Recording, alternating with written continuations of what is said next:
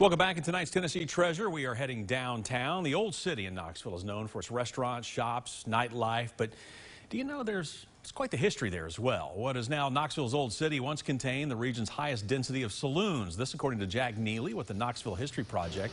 On the website oldcityknoxville.org, Neely notes that during the Civil War, Union forces actually flooded what was already a somewhat swampy area to keep Southern troops from attacking.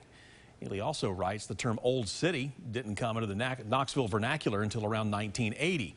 Before that, it was known as everything from Irishtown to Cripple Creek, the Bowery, and more.